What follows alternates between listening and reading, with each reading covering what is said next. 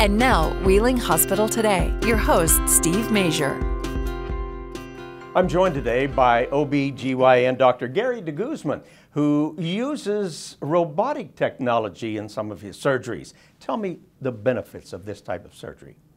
Well, modern gynecology mandates that we should be using minimally invasive surgery whenever possible.